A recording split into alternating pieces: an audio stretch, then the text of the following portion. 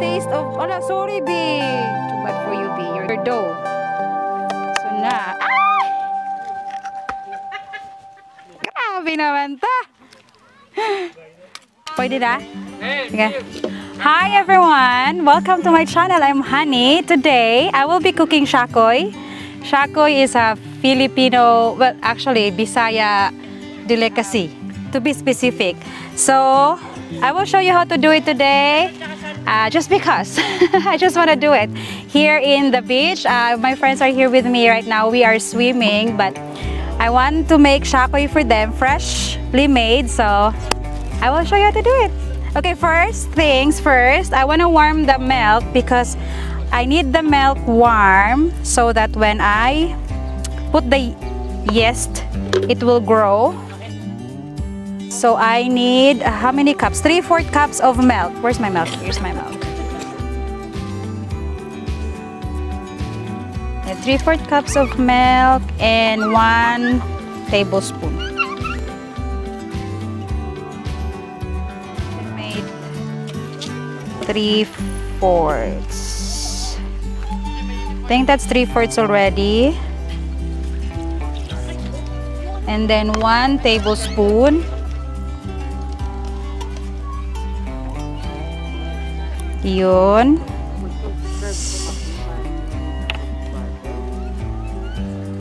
Okay. So it just needs to warm up just a little bit. And then once it's warm, I'll put the yeast in. So I already measured this yeast. This is 2 teaspoons and a half. Ay! Ayan nga yung bee. It's gonna be hot. Oh, you're gonna be warm back. So milk is warm enough now. If I was at home, I will just warm the milk for 1 minute in the microwave. Today, we don't have a microwave, so I just tried it. Tested it with my fingers, and it's as warm as when I warm it at home for 1 minute. So now I'm gonna take it off. So that was really the reason only why I warm up the milk. After that, now you pour in the yeast. This is 2.5 teaspoons.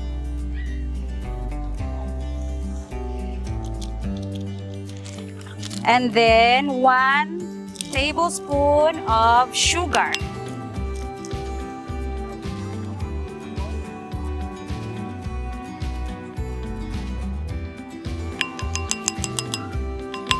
So after that, you just mix it.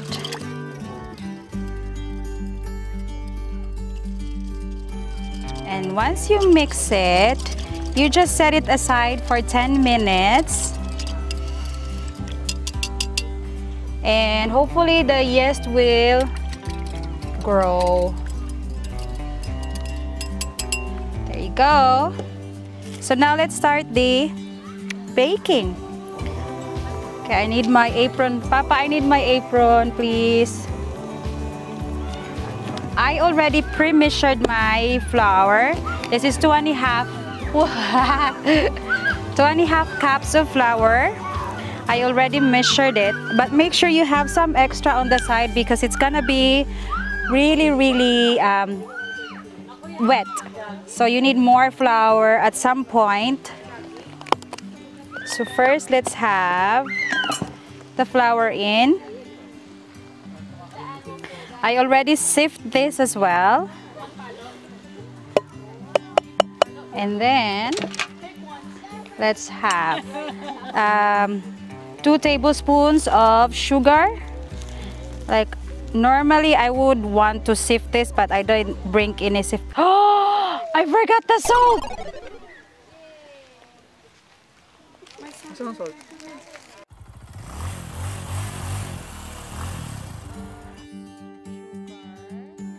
It's so hot, so I'm gonna wear my hat. It's super hot. And then after the sugar, I needed the salt, which John is getting from the camp. I need butter and egg. So I will melt the butter. I just need to... pero okay lang man. Hindi daw makikita ang face ko, but it's okay. But it's really, really hot. My face is burning. Super hot. Oh, yeah. But it's not sunscreen talaga. Yung Rudan lang na moisturizer and sunscreen. Ano ba yan? Sige, manghingi na lang ako kasi it's too much talaga. Pwede. Hi, girls! What are you doing? I'm melting butter. What are you cooking? I'm doing shakoy for you girls. When you're done swimming. Shakoy, you don't know. Ay! Hala, ang bee! Oh my God! A bee! It's Oh my dying in the butter! Nahulog siya. Sorry. It will have a taste of... Hala, sorry, bee. Too bad for you, bee. You're gonna die. So, you haven't tried my shakoy yet? Is the shakoy like the twisted, like, yeah, the twisted. Oh, that was I love that. I like. So, you're gonna have it today. Okay, you swim first and then when it's done, I will call you so you can have it. Okay. Okay? I don't want to swim anymore. Oh, you don't want to swim? It's cold? Bye. Bye-bye. You...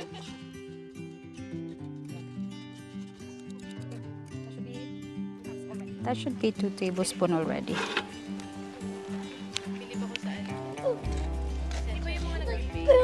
One. 2. Okay, that's done. That's 2 tablespoons of butter, and my egg should be like, I have a medium-sized egg. It's better if it's room temperature. This was already in room temperature because I took it off from the fridge yesterday. So if you were at home and if you just took your egg from the fridge, dip it in hot water before you start baking. So I don't know, I think it helps with your bread from growing or your dough. So na, grabe naman ta. So there. Okay, let's beat this. So I have egg.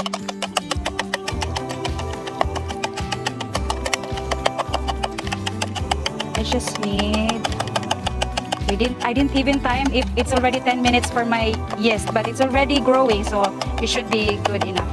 But you just need at least 10 minutes for the yeast to grow. If it's already growing, then it should be good. So now, let's put this in here. Everything's here except for the salt, which is coming.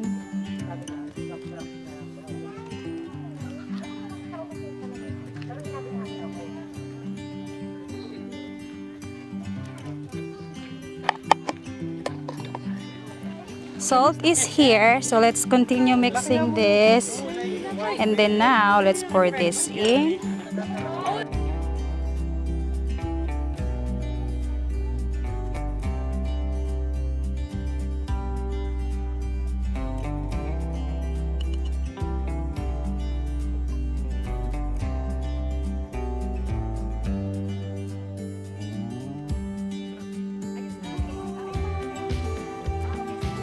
So half a teaspoon of salt.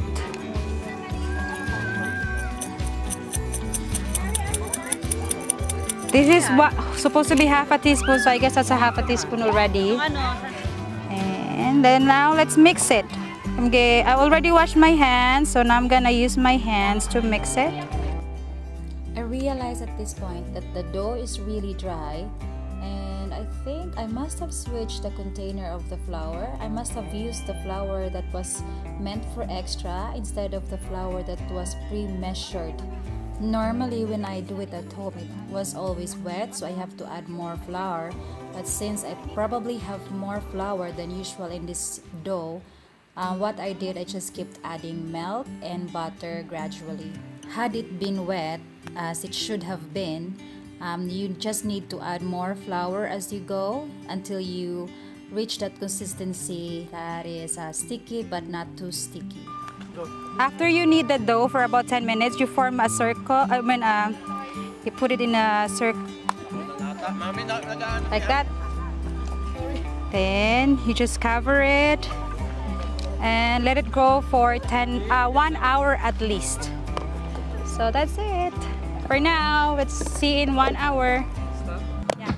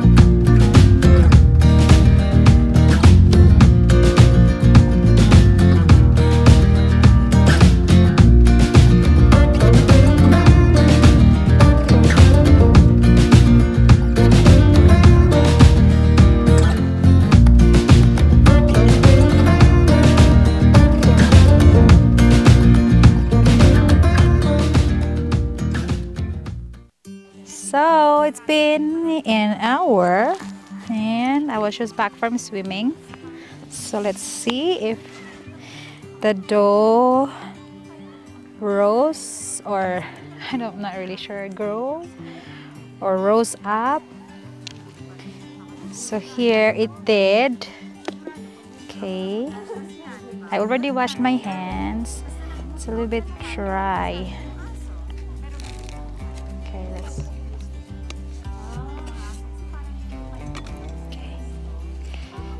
Oh, okay, good.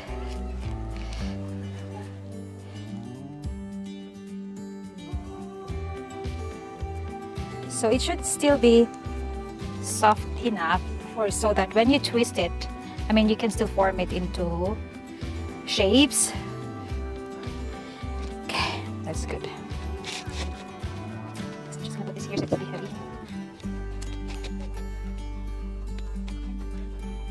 Divide this into 2, and then this into 2 again, and then this. Let's try to do this 4 pieces. Okay, I did 6. Seems to be working, so let's do 6. So let's do this one first. So you just roll it. Langga, can you please help me? Can you hold this in place for me, please? This one, just this side. Dili na kasakilid ako. Because when I roll it, it keeps moving, Langga. Yeah, thank you. Yan. Niro-roll ko na siya. It's okay. Alika, ate. Yeah, it's okay, alika. So, i-roll mo siya. You roll it. It's a little bit hard here kasi every time I roll it, move. To make the twist, you find the center and then you just put one end over the other to form the shakoy. Medyo dry siya, so it's not rolled perfectly. Okay, that's it. So you have one roll. Look at that. Yan. And then let's do another one. But I should do it sa may shade na ako. Init eh. I already twisted the dough. It's right here. I'm gonna show you. When you twist it, you have to cover it every time. Otherwise, the dough will dry up and it will not stick together when you twist it. So here's a twisted, and then you make it rise again for 20 minutes. And while you're making it rise, you will warm up your oil because it has to be medium heat only. Ay, lock pa siya. So only medium heat, so it's not too much. And then you, okay, make it warm. It's the B. And then you should have sugar for coating later. Wala akong tong pangtanggal ng prenato ko. Holy smokes. Paano ko siya pripituhin ng walang tong? Yun pala ang pinaka nakalimutan ko. Tawagan mo nga si Sophia. Ay, oo nga. Sige. Ako na lang. Okay, thank you, Anne. So, in medium heat, you pour the oil once the fry pan is hot enough. Just pour everything in.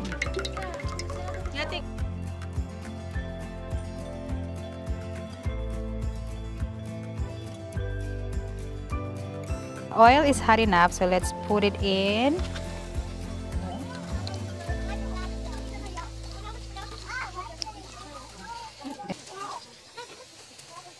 Oh. So now this one is almost done. Actually, this one is done already, so I'll take this off. So I made really small portions so everyone can have at least a piece. Because the dough was really dry, the ends of the shakoy loosened up. So that's the only thing. If it's too dry, it won't stick together. So after you fry it, you dip it in sugar. Lots and lots of sugar. That's how Kelsey likes it. How about you, Chloe? You like lots and lots of sugar? I like to lick off the sugar. That's why you love this. Because you want to lick the sugar. Oh, so you girls want to do this? Yeah. Yeah? Okay, you sanitize your hands or wash your hands. Where is it, Ate Maika? Sige girls, mag-sanitize kayo if you want to. Oh, I think this one. Baka didi. Yeah, maybe that one. Yes, that one, yeah. Early. Ay, hala, Maika, Maika. Can you please check the microphone?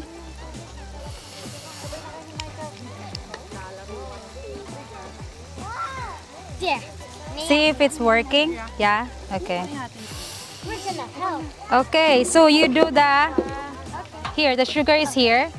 I'll put that there and then you dip your... Okay. Maybe, it's okay. You can do it now. Be careful, just be careful here because it's gonna be so hot. Okay, you do that. Oh, marumi yung... Yeah. Or can you check if it's on? If the video is on? I'm putting it on. Yeah.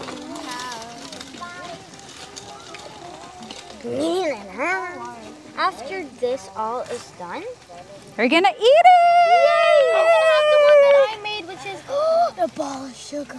Okay. Oh, I don't think it's gonna stick though. Pwede na mukhaon? Almost there. I overdid made some. I overdid some because it was too hot. Almost there.